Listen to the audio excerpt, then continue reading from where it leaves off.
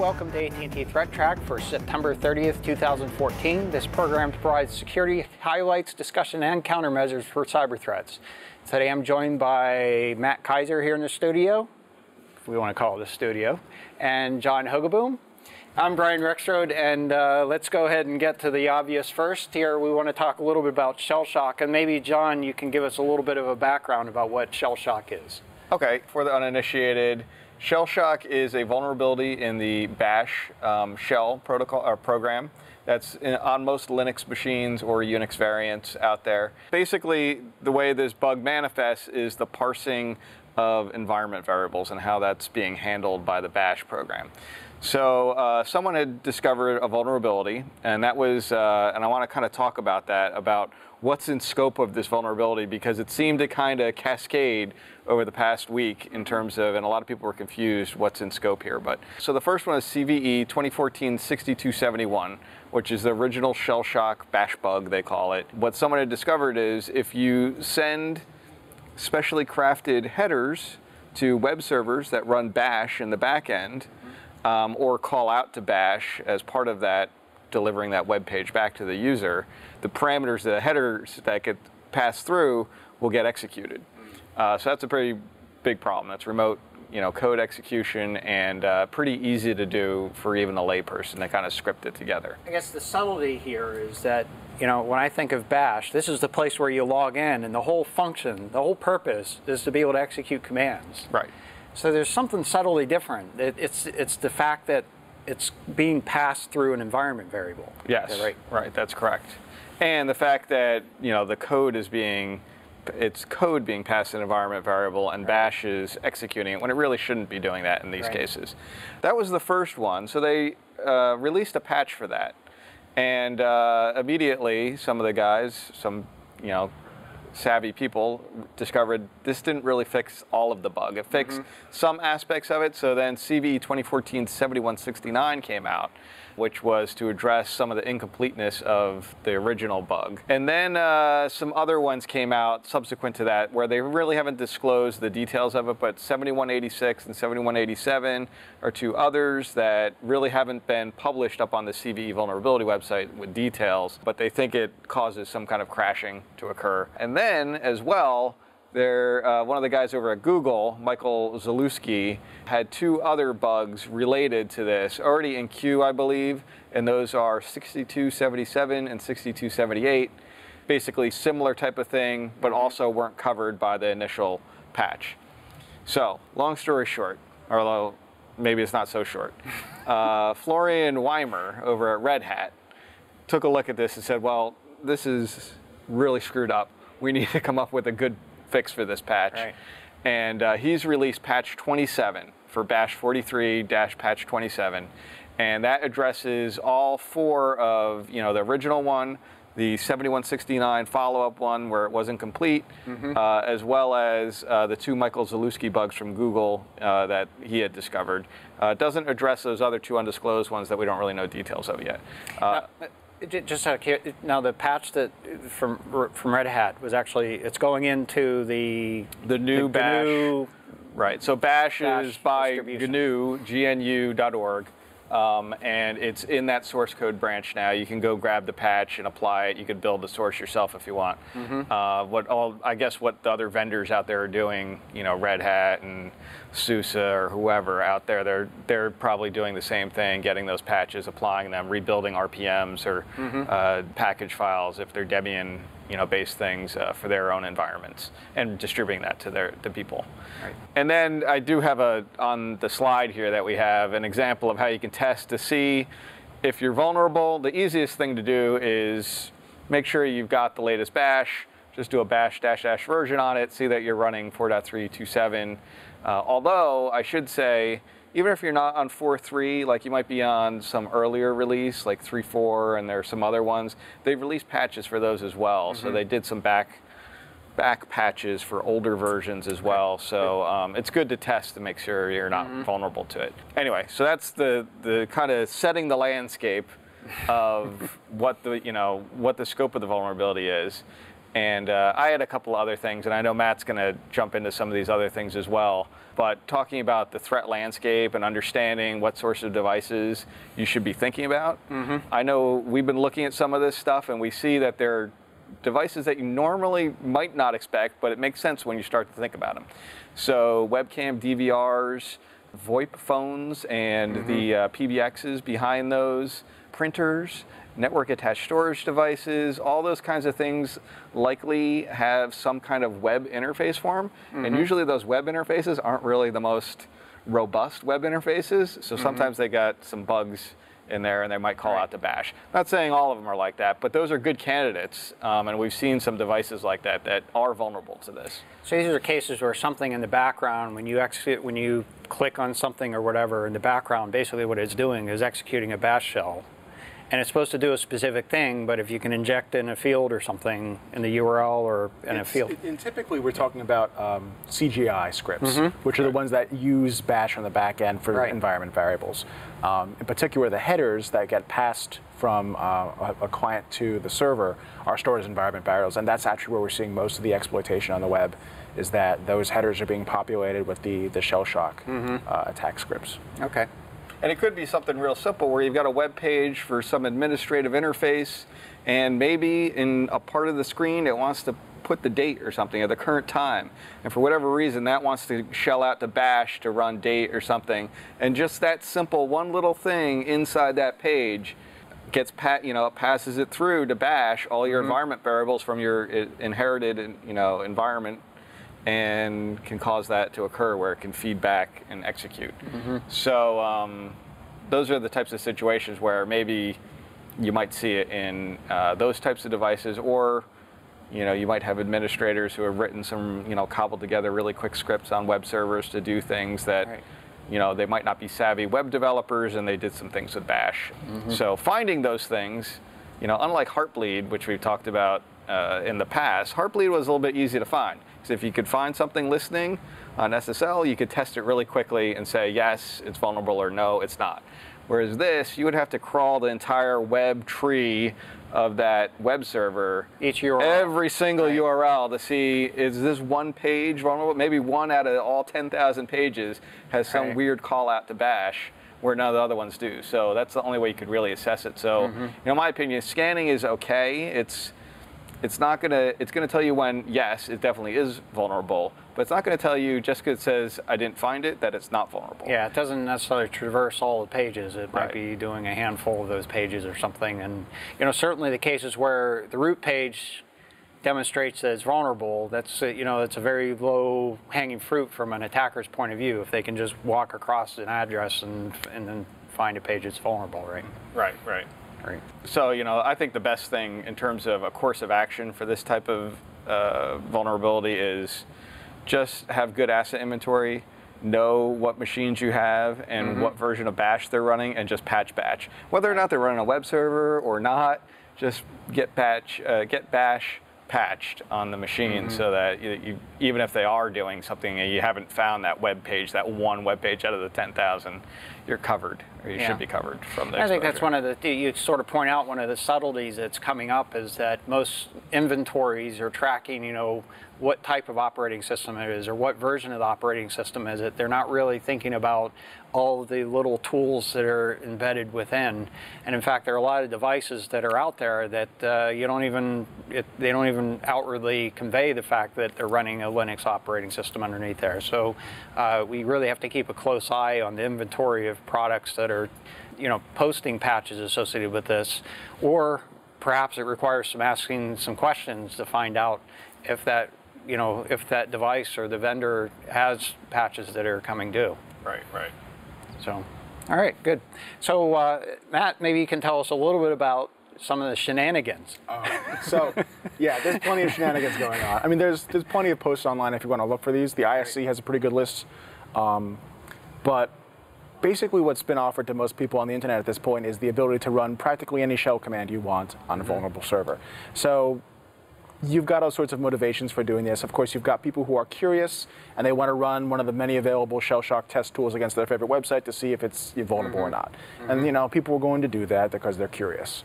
You've got more advanced security researchers who want to, push a very, very minimal payload, something like tell it to ping me back when it's been confirmed vulnerable, and then they'll take a list and say, okay, at some point in the future, they'll make a list and say, here's all the sites we found, this part of the internet's more vulnerable than this one, blah, blah, blah. So that's statistics gathering, and maybe for a little bit of brag rights to say, I scanned the whole internet and found all the machines. That seems to be a trend that kind of started with Heartbleed. It seems that, all of a sudden it's okay to scan the internet to find vulnerable machines. It's my impression that that's not really a good idea. It certainly creates a lot of noise in terms of trying to understand where the real malicious actors are. For people who want to, self-promote a little bit and show off what they can do in terms of scanning, I see why they're doing it, but from a defender standpoint, it makes it difficult to determine, I've seen, this is my Shellshock alarms going off the charts, and it's some guy who's doing nothing but pinging back to himself to say, okay, this server is vulnerable and he's not going to do anything about it. Yeah, exactly. The intrusion detection system vendors have provided signatures. There are some signatures available. We've deployed some, and they just light up. So how do you decide which ones to deal with? And how do you know which ones are, saving this for that self-promotion or that glory part, which of them are sorely tucking it away somewhere to be used in the future? It's hard to tell. And at some point, you have to treat most of it as malicious anyway. You have to say, look, if you're going to be sending these characters and your headers, to my machine, I'm going to treat you as an adversary. Yeah, it makes it difficult. For patching here. No, well, but there are also some actual adversaries out there, and in fact, there's a pretty good amount as well. I've seen, looking at a bunch of different samples, it's a wide variety. I mean, some of it looks like it's old IRC bot code that's been recycled since 2002. Like some of them actually still have vulnerabilities from 2002 that are lying unused in the code. Sort of the beginner botnet stuff. Oh, I think there was even one server that was like irc.beginninghacking.something was the name of the server that it called back to. Right, so these are the script kiddies. These are the guys who have been handed something by a friend and they want to just test it out. Well, and actually this doesn't surprise me all that much. That is, on the one hand, there are those that are, kind of focus on exploitation. And it puts them potentially in the category of script kiddie relative to central command and control, botnet command and control. So if they wanted to build a botnet, the tendency is to have people that have expertise in one or the other, and it takes a little time for the two to join together. And so I think we're going to start to see, I think there was at least one where it looked like it was starting with the botnet and then adding in some pieces for the exploit portion of it, and so it's not surprising that we'd see some amateurish type gluing the pieces together in the beginning. They are gluing the pieces together in some cases. We've seen other things as well. The meanest that I've seen is someone just throwing in a few more extra bash characters to make it a fork bomb. So you're going across the internet and hosing machines as they go, which is... Explain fork bomb to me. A fork bomb is a very small piece of code that just creates new processes constantly, and those processes create more, and those processes create more, and eventually the resources of the system get tied up and it crashes. So you have to allocate some time, some space and memory for each one of those processes. Eventually it fills up the RAM memory, and then you start using your swap space.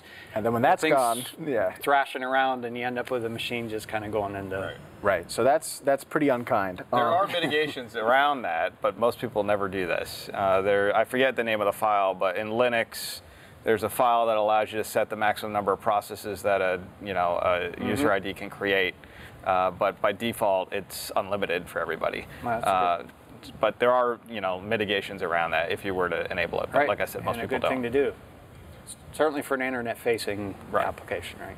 So we have seen actual malware. These are all ELF binaries, which are the Linux Unix ones. A little bit less common because we deal with the Windows side of malware much more frequently. But seeing as this is a bash vulnerability, that's what you're going to get. There was one that was a DDoS bot that made a big splash in the news called WAPBot, and that one was an ELF binary, and it actually used, I believe it was just a very simple telnet-like protocol for command and control, calling back to, of all ports, port 5 on its command and control server. I think that the one that was reported has since been taken down. They're probably trying to rebuild that as well.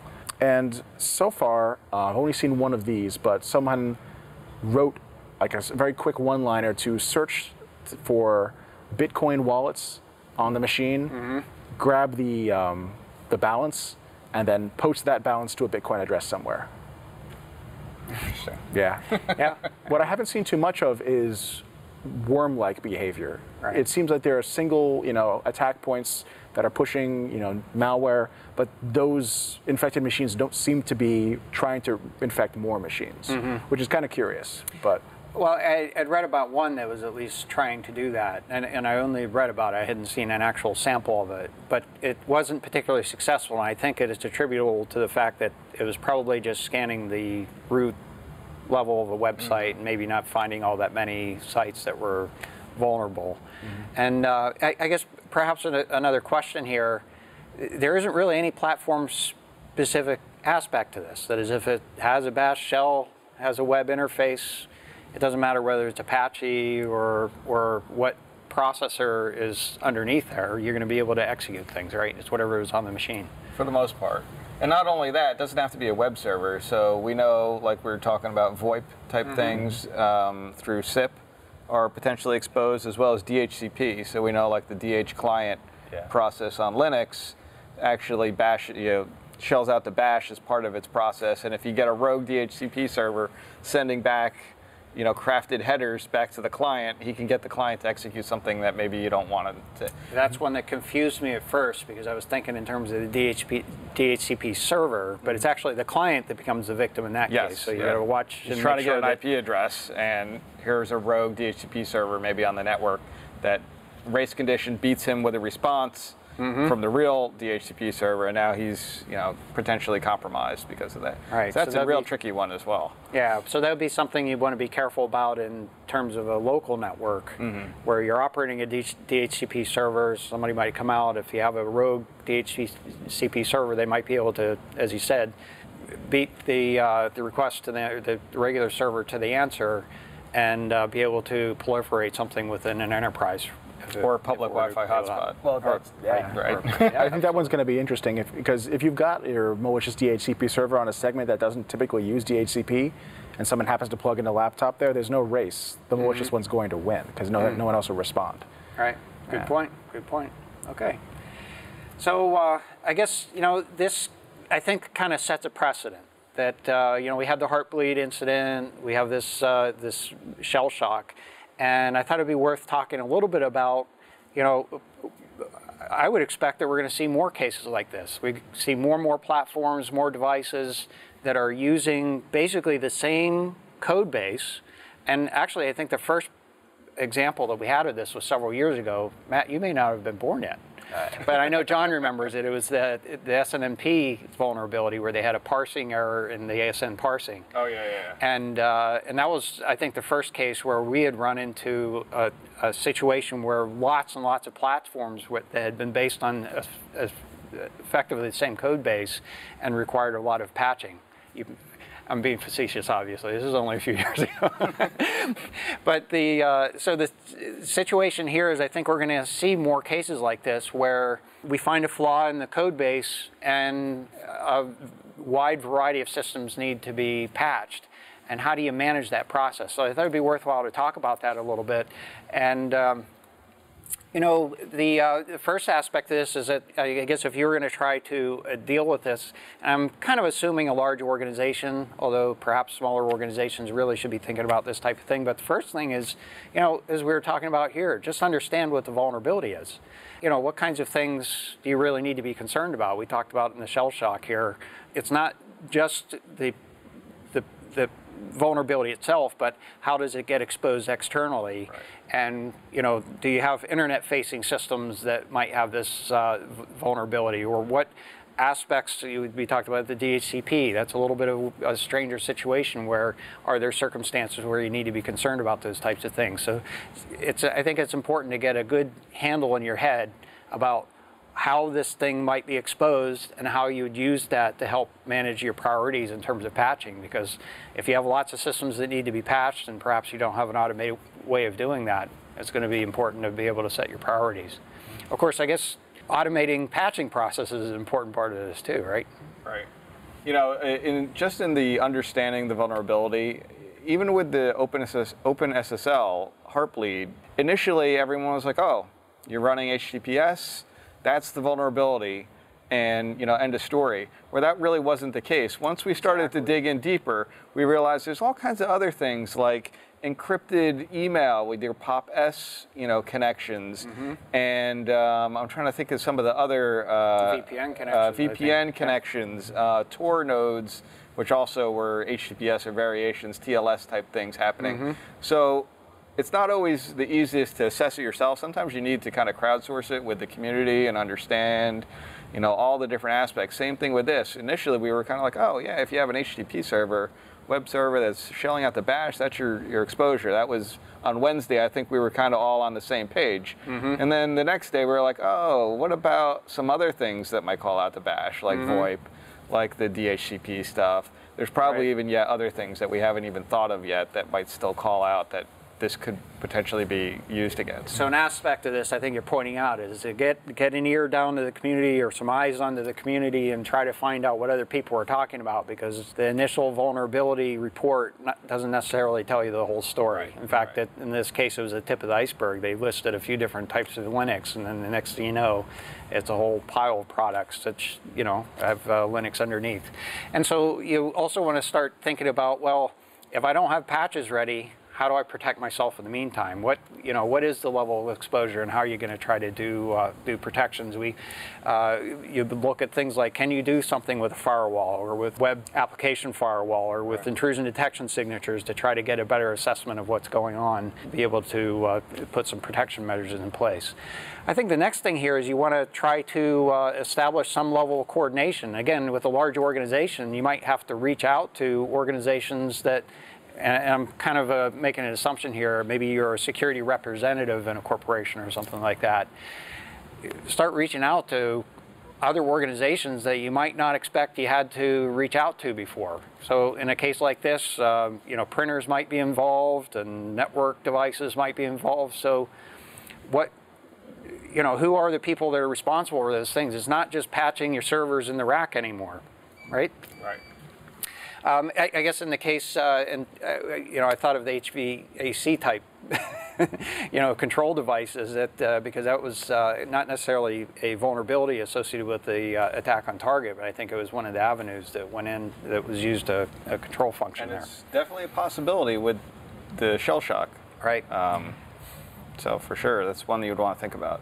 Well, and I think it helps to have coordination in terms of a sort of a central point where you can collect questions and the answers to those questions and have sort of a consistent approach to answering them and manage a policy for the organization. And I also think it's important to don't assume that, let's say you discover that you have some appliance from a vendor.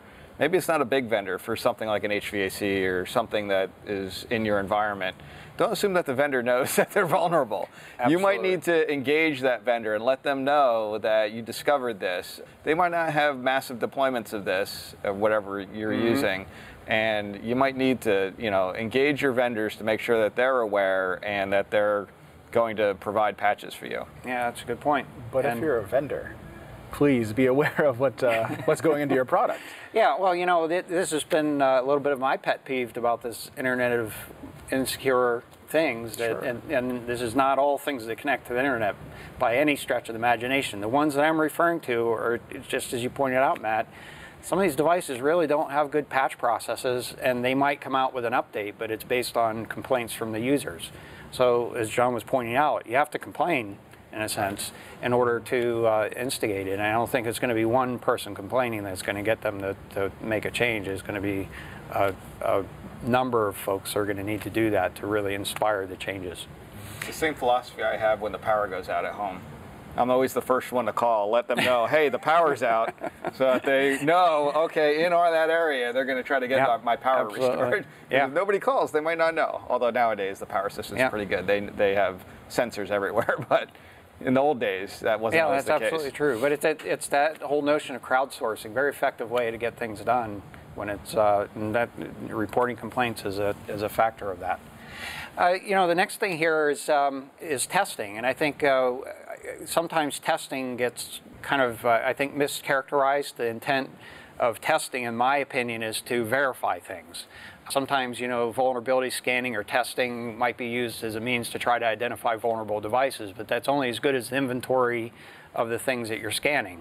There can be things that are hidden behind NAT or, you know, sitting out on the internet that you didn't know about, and those sorts of things. So I think testing, I look at testing as a means to basically verify or help to assess your completeness of the patching processes and the processes that you're using to manage those patching activities.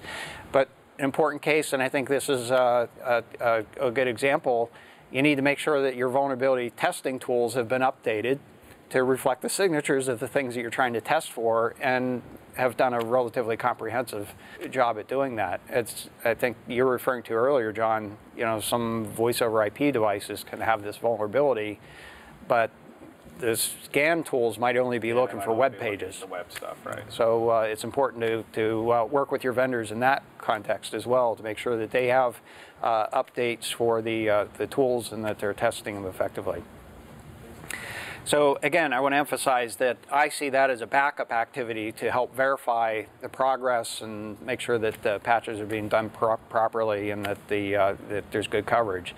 And then we talk a little bit about remediation activities. You want to make sure that you're tracking the state of vendor patches. Not all vendors have provided patches for these tools yet, and even some major vendors are still working on and even assessing the vulnerabilities of their devices. Again, I think we sort of touched on this. Watch the forums, see what's happening in terms of the updates, and also to see if there are indications that the patches might be causing troubles. You know, we went through several... Or that they're not complete, which was the case early on with this one. Right, yeah, they didn't address the whole problem. Nuances were discovered along the way. I think there was actually one where there was at least a indication that it broke some features in BASH, and needed to make some perhaps repairs, or might have some impact on applications that are using this undocumented feature. Right. This is an undocumented feature. Yeah, right? That would be, okay. Right. And then again, verifying with scans and tests along the way. And then, John, I think you already pointed this one out, is that you want to set up a communications path with your vendors, make sure that they understand that you're expecting patches from them and that you would like them quickly. And I think you already sort of pointed that out for us, and good job at doing that. And then last but not least, I see, you know, Matt, you went through a list of items here.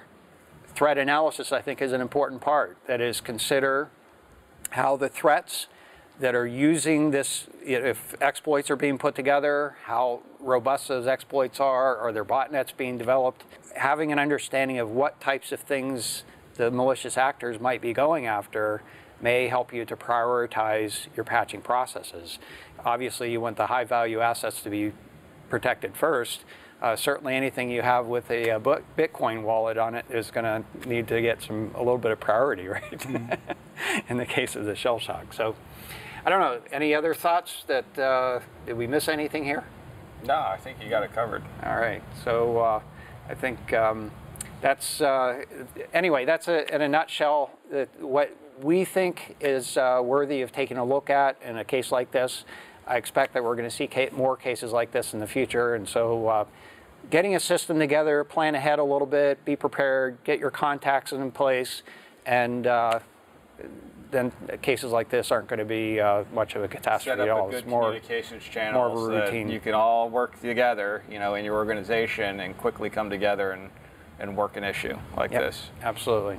You know, the rest of the world hasn't stopped here. It's not just Shellshock. So, John, maybe you can tell us a little bit about some of the other activities that are going on. Right. Small. It's relatively, compared to Shellshock, not as newsworthy of a story, but I thought it was an interesting one because I don't think we've discussed this before. But the FBI released a bulletin to healthcare providers. It was about a large breach at the Community Health Systems Incorporated. Information on 4.5 million patients was stolen by hackers from that organization. So the FBI said, hey, watch out for this, because what they've been actually seeing is that these stolen medical records, not specifically from this one, but from other breaches as well, are being used in medical fraud. So the types of things that they're doing with the medical fraud is they might purchase medical equipment and drugs and then resell them somewhere. I'm not quite sure how the bad guys resell that stuff, but they do that with your fraudulent or the stolen identity information that they have.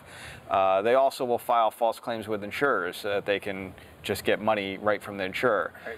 The important thing about this is that unlike bank fraud, the banking systems and credit cards, they are really on top of fraud activity. They've been doing that for a while. As soon as there's fraud detected, they're really quick to respond.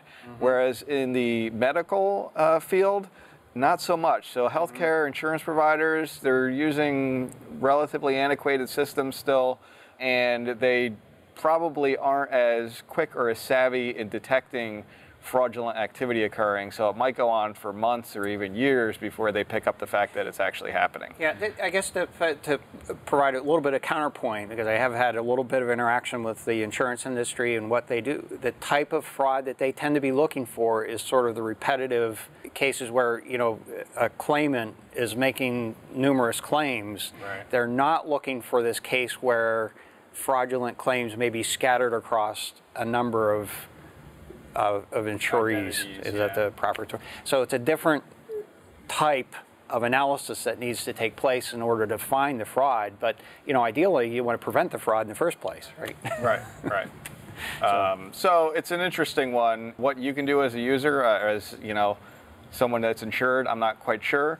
But it's more, I guess, something to the insurance companies, in my opinion, to, you know. Well, I think it's we're going to need to take a little closer look at the claims that are being made against our insurance policies. That is, you know, oftentimes those reports are available. If you're not taking a look at that and scrutinizing what's being done, you may get claims against your policy that you didn't really know about.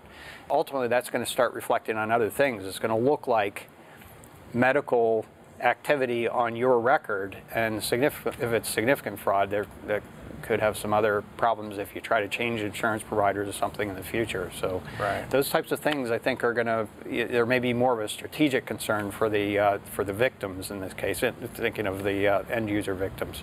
You know, I'm thinking about it in terms of comparisons to credit card fraud. In credit card fraud, someone, you know, they lose their credit card number, maybe their CVV as well, and then it's used to abuse and get money and other things like that. But then that information can be revoked. And that's cut off. You know, that ends there. In the medical situation, you've got personal information, you know, social security numbers, medical history, things that can be used to verify it. That's your identity. It's much harder to revoke those kinds of credentials. So that will have much more, I think that has more value just because it has that longevity. That it's really hard to say, I am no longer the me that is doing this. You know what I mean? It's not like we have some sort of identifying information. To change their name and number identity, go into like a insurance fraud protection program. It's not as easily revocable as a credit card is. Right, absolutely. Where you just, you know, say this one's no good anymore. Give me a new one. You know, to your point, medical identities on the black market are about $10 each, whereas a credit card is about $1 each. So obviously they're much more valued in terms of what you can do with them. So they're charging more on the black market for these identities because they know that they're going to be able to, whoever's going to use it is going to get more out of it in the long run. So are there things that as a subscriber to insurance policies that you can try to help to encourage your insurance company to provide you better protections? The only thing I can really think of is to make sure that there are good reporting functions, that is, you know, regular reporting to say, you know, these claims have been made against your policies, that sort of thing, so that you'd have an opportunity to know what's going on. Yeah, I guess I think you're right. I know with mine, I get an email from my insurance provider that lets me know when a claim has been made against my account. I'll be honest, I don't really take it, scrutinize it very closely, but maybe I will from now on. Well, we're all learning from the process here. This is all a new adventure for everybody. And I think by the same token, you know, I've heard of stories where people go into the doctor's office and you can see how they kind of manage information, and perhaps, you know, I think there are things as consumers that we can do to be watching how information is treated. You know, do they have good passwords on their computers? Is it left logged in all the time? Subtle things like that can give you indicators of what kinds of things might be going on behind the scenes as well. To what extent are they really paying attention to protecting your information? And perhaps gives some opportunity to provide some feedback. I think ultimately it's that crowdsourcing thing, that is, if enough of us express our concerns, then they're going to start paying attention. It's part of their business and important to it. And hopefully your doctor's office is whatever system they're using to manage their patient records and other information is not the same one that they're using to browse the internet while no patients are there. Yeah, because that would be a bad conflict of interest where I could see them easily getting infected. Absolutely, good point. I think it might be time for the two industries to get together. The one, the credit card and financial, who has the experience in, validating people's identities properly and finding ways to quickly cut off the source of fraud once it's started. If you were to get them in the room with the medical community, you might find some ways to, maybe it's every time I make a claim online, I need to use my two-factor authentication or some other means of, temporary authentication. The transaction process in itself would be a good opportunity for validating the transactions are being done properly. Absolutely. And, there are some companies that have a little bit of both, and so perhaps there is some opportunity, particularly with those organizations, to get together and do some things. We'll have to keep an eye on this and see how it develops. It turned out to be more of a story than you thought, John. I guess so. So let's take a look at the internet weather for the last week or so here, and I guess the first on the list here is some scam probes that are taking place on port 10,000 TCP, and this is relatively new activity. This is actually Network Delivery Management Protocol. I think I got that right. NDMP is the acronym, at least. I'm not exactly sure if I got the translation right. But in the description here, and I just got this off of Wikipedia, I have to admit, it says to transport data between network attack storage devices and backup devices. I'm not sure if that's the application that you found, John. No. Actually, what we were able to do is with the honeypot identify more specifically what was going on behind this activity. And right. John, I'll let you go and activity describe on port 10,000 TCP that we've been seeing is probes for the webmin administrative panel, which happens to be a CGI program. So it's very likely that it's a Shellshock, and we went to the webmin website. Webmin, by the way, is it's a web administration control panel for your web server or your server in general. Okay. So it's kind of like a web front end that allows you to administer aspects of your server. And to that end, it probably has some elevated privileges to that, since it can do certain things with your server. In any event, the webmin webpage does mention that there is a vulnerability that they have a fix for, so you should go apply that fix. So this is likely actors who are seeking out systems that have webmin installed that haven't updated yet. All right, and we're showing a quote right off the page here. It says updates should be installed immediately, capital letters, on any system that do not have a fix for the Shellshock bug.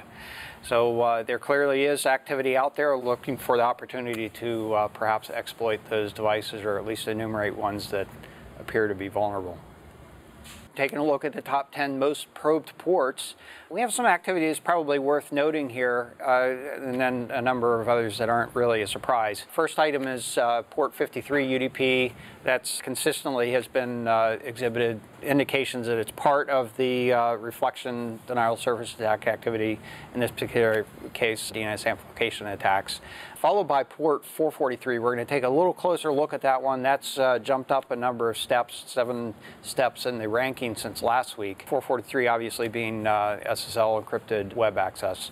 Followed by port 22 TCP and port 23 TCP. That's worm activity associated with usually brute force password guessing attacks, oftentimes associated with Internet of Things type devices. Followed by port 80 TCP. That's actually gone down a little bit, but there's probably probing activity again associated with the Shellshock activity. Followed by port 445 TCP, and then followed by one that is relatively new in terms of scanning activity, 9064 TCP. We're going to take a little closer look at that one in just a moment here, and followed by 8080 TCP and 1900 UDP, 1900 being the SSDP activity associated with reflection attacks, and then 8080 most likely looking for proxy activity.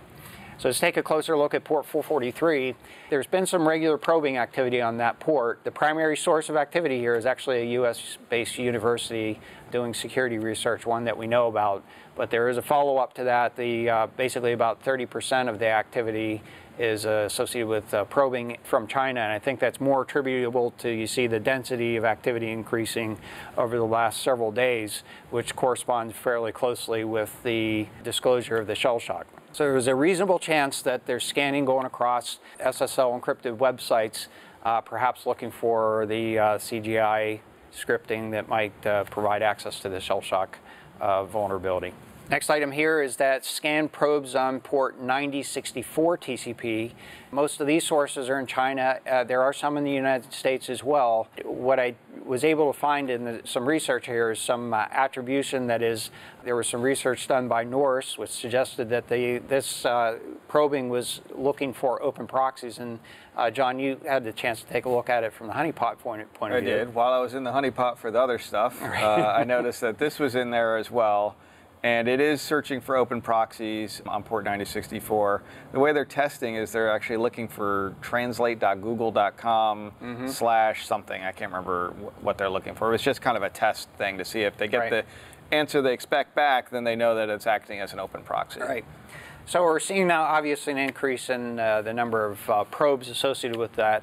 Obviously open proxies allow the opportunity to anonymize and then perform potentially other nefarious activities without being as easily traceable. And I will mention that apparently there's quite a few number of open proxies on port 9064, which I really wasn't aware of. I know 3128 and 8080 and 8000, a lot of those ones we see a lot of these proxies on, but I wasn't aware of 9064 before. So apparently most others weren't aware of it before either because they just started scanning. Yeah, I'm not sure who's operating them or why on that port, but it appears that there's a fair number of them. Yeah, so that's why they're looking for them. Yep.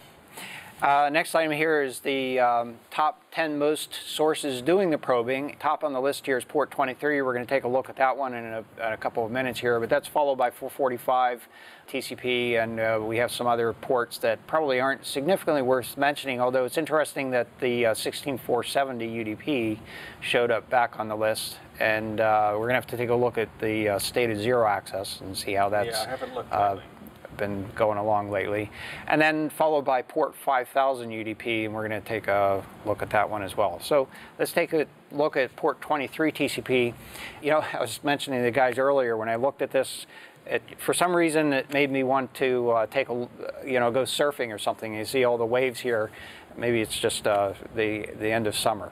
But in any case, this is actually showing 90 days of activity. I think the slide actually shows, it says 30 days, but it's actually looking at 90 days of activity to give you a little better perspective. Clearly what this is indicating, or perhaps not so clearly, but the fact that we're seeing a lot of up and down activity and perhaps some dips and ups and downs, we're looking at the number of source addresses that are doing probing activity on this port.